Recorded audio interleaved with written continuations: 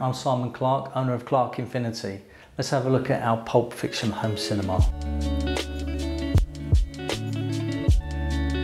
So we just finished this home cinema, and it's a converted garage.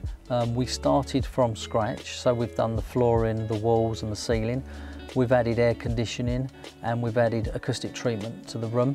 The criteria for this room was to have a real chill out area. The whole of the front of the room is sofa. It's got amazing sound, amazing picture using the new Sony projector. The acoustics is spot on, 0.4 seconds reverb time. The room's only 3 meters by 6 meters long. It's just amazing.